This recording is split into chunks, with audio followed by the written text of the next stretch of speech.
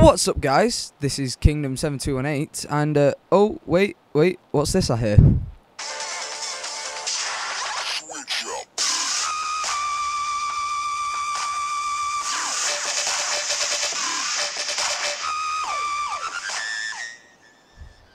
Some of you may get that, some of you may not. But anyway, as you may have already guessed, I am going to be playing FTL. You can buy FTL on Steam for $6.99. This is Steam, this is FTL. Faster than light it stands for. It's currently priced at $6.99. Personally, I think it should have a better overall rating than 84. Because if you haven't already heard of it, what is wrong with you? It came out 2 years ago. Almost, wait, is it? No, year and a bit. And oh my god, it's one of the most addictive games I've ever played. So anyway, this is Steam. You can buy it on Steam for $6.99, and I'm just going to close that and open actual. So, this is FTL. Very addictive. I've already played it for 16 hours, something like that, over a course of two days, something like that. So I do have a game currently on at the moment, but I'm only on Sector 1. I'll explain that in a bit. So I'm just going to start a new game, confirm. I'm going to have this ship, the Kestrel, but I'm going to rename it HMS Gaff. HMS Gaff. I think that's a pretty cool name. I'm just going to leave my crew, because if I name them, I am going to get very attached to them. And, you know, in FTL, well, FTL, it's a very unforgiving game. Very unforgiving game. I'm going to put it on normal, not easy. Because I have completed it on easy before, but I've not completed it on normal before. It's very unforgiving. Some parts of it can be very difficult, and you will, in this game, you will use the space bar more than anything you have before.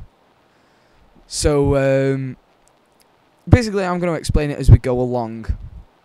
To speed things up, I'm not going to read out the little things that come up. So, like I said, I'm not going to read that, but you can do it if you want. You can pause it or something. But, so yeah, this is my ship. As you can see here, pause, press spacebar to resume. Pretty straightforward. This is your scrap up here. You can buy things with your scrap and upgrade your ship. Accept. This is your crew and the health and everything. Your oxygen level there. Your evade chance. So that's basically if an enemy starts shooting at you, that's your percentage chance for you to dodge the incoming fire, as it says there. Actually didn't realise that. These are your shields. At the moment we only have one shield. You can see it faintly on the outside. This is how much fuel I have. And each jump here, this is Sector 1, civilian sector, so no real big danger going on, but still quite a few enemies about. So every time I jump to different places here, it uses up one fuel. These are how many missiles I have, and these are how many drone parts I have. And I don't have any of them on this ship, so they're pretty useless to me. I do have some missiles, and I can buy them or find them like on my way and things like that. And yeah, this is my, like, how much, let's say, electricity is on my ship. Each little one bar takes up one electricity. Each bar of these is one electricity.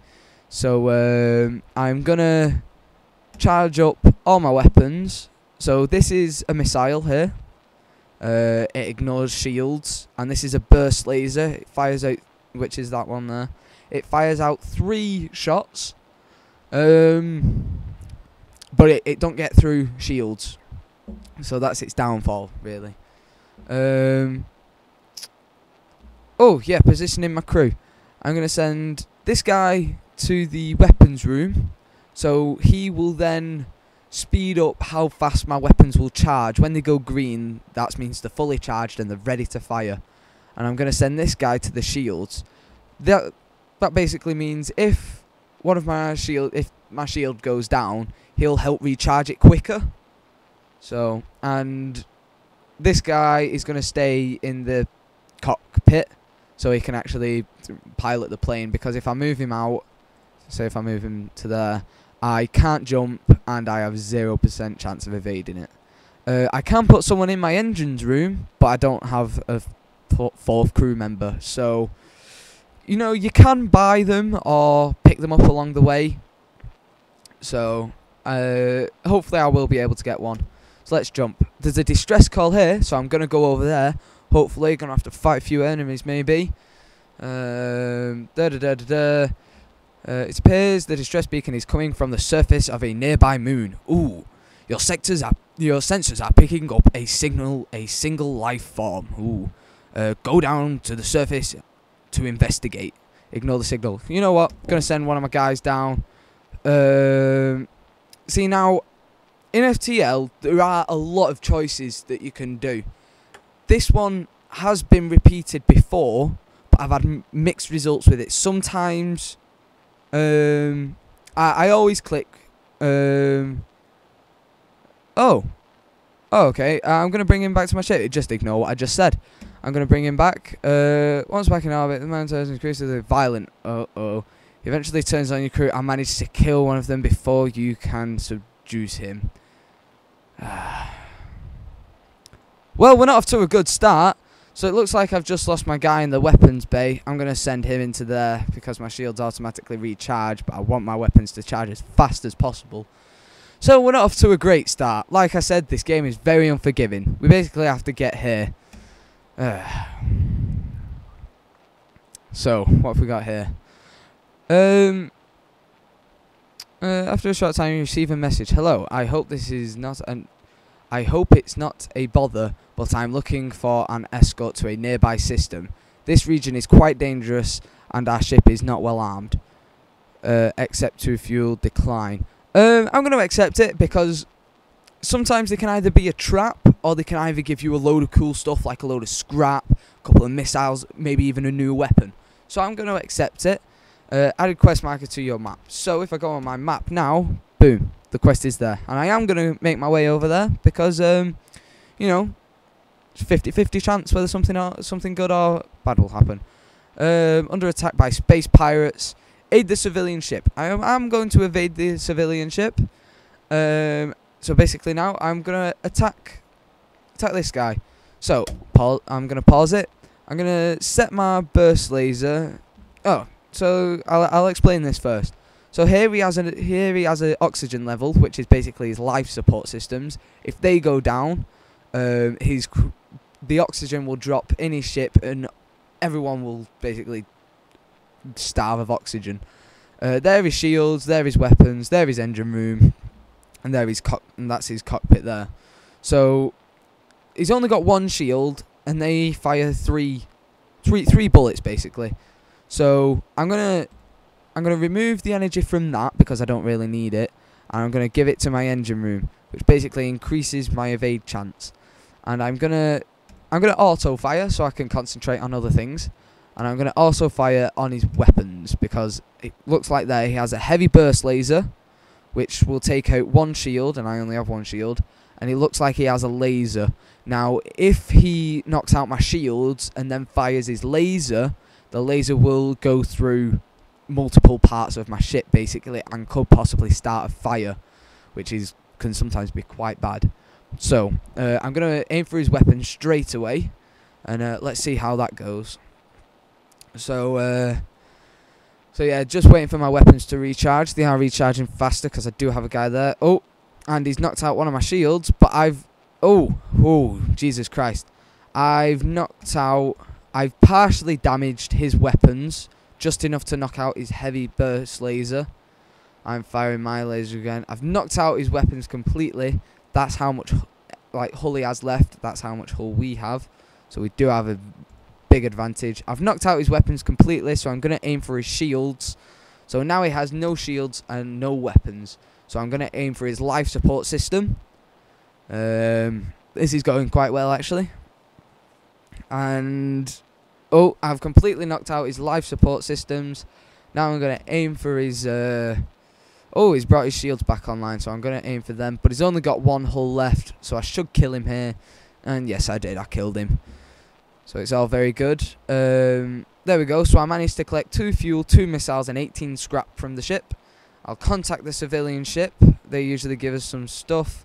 Oh no, they didn't give us any stuff, but they patched up the damage, hull damage that we took from that. Now, we only took 1 hull damage, so not really much. But it's better than nothing anyway.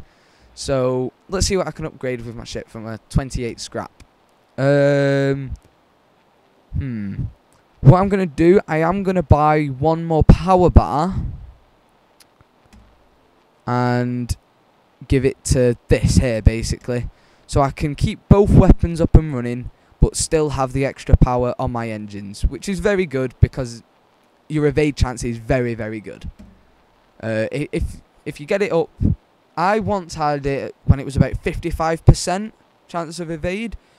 It was amazing. So it's always very good to have a high evade chance. See, now you see this here. This is basically what you're running from. You hold vital information. The story is you hold vital information on how to defeat these people here, but they're trying to catch up to you basically and stop you. So this is them here, and if you're basically going to there, you're gonna die.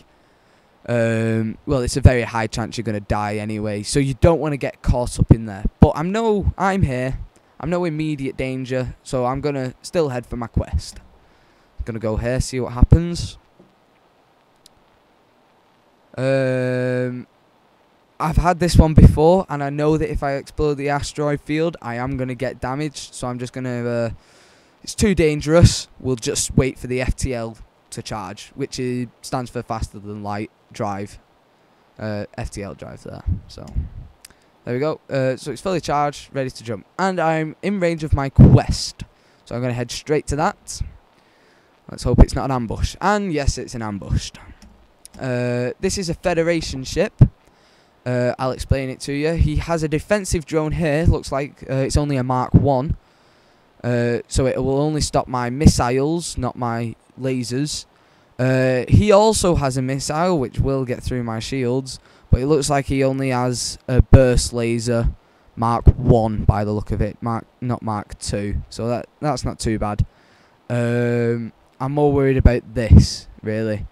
So he's only got 1 shield, so I'm gonna aim for his weapon straight away, and then that basically controls the drone. If I knock out that, I can then fire my missile here and here, and which does quite a lot of damage to the ship. But now this type of ship is controlled by the enemy who I'm trying to get away from. So if I don't kill this guy quick enough, he will charge up his FTL drive and jump away from me, and the enemies will start catching up to me faster. So I want to try and kill this guy as fast as possible. So I'm going to unpause it. Now I'm going to stick it on auto fire again, straight on his weapons, because I don't want... Oh, let's see what this does. And it's caused 1 damage into there, not hit anything major. So I'm okay. I've damaged his weapon slightly, but I've only knocked out the burst laser. Now luckily I managed to evade that one then. There we go. So I've knocked out his weapons. Let's... oh no, I've only damaged them. Somehow he's managed to fix them. Because obviously he has people and everything. So I'm going to continue fire on that. There we go. So when they go red, they're fully damaged. When they go orange, they're only partially damaged. So he's fixed it again. So I'm going to continue fire on that. Oh, what's this? Oh, they're offering to surrender. They will give me 4 fuel, 1 drone part, 7 scrap. Honestly, that's a really bad offer, I think. So what I'm going to do, I'm going to say we will not accept your surrender. Because, to be honest, I think we can win this. Now what I'm going to do, I'm going to leave the weapons, and I'm going to, I'm just still going to leave it, going to aim straight for his drone, because I have a plan. There we go, knocked out his drone, that can go on that, and that can go straight on his shields, but I've missed, so that really sucks. But I killed him anyway, so it's all good. And there we go, I got a better offer. I did get 4 fuel. He did offer me 4 fuel, but I got 2. But to be honest, we're doing alright for fuel for the moment. 2 missiles and 11 scrap, which is always good. Let's see if I can upgrade anything on my ship. No, because I think next I'm going to upgrade my doors or my sensors. I need 20, 25, but I've only got 19 scrap. So, just going to wait, going to jump to the exit. And let's hope that there's no one waiting for us here. Oh, what's this? Fuel. No, because to be honest, I want to keep my fuel, and I don't have any drones that I can use. So, I'm just going to reject their offer. I'm going to jump into the next sector. This is how many sectors there are. Green ones are good. Red ones are bad. Purple ones, the in between good and bad. I'll show you one of them. Possibly, maybe, I don't know yet. But basically, I have to get here. I'm here, so I think the route I'm going to take is I'm going to go that way. I think, because that looks like it's going to be the safest way. So I'm going to go there. So I'm going to go close next sector. Pirate controlled sector. No, I don't want to go there. Zoltan, something like that. Controlled sector. Because it's green, the civilian, so they're not going to cause a lot of harm to me. So I'm going to go there.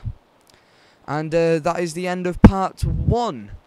If you have any questions, please leave a comment, and I will try and answer it as best as I can. If you haven't played this game before, I highly, highly recommend it. You know, like I said, I got addicted to it, played it, managed to play 16 hours of it in the course of 2 days. So it is a very good game, very addictive. So yeah, tune in next week and we'll do part 2. Hopefully I won't die. But who knows, anything could happen in this game. So, tune in next week.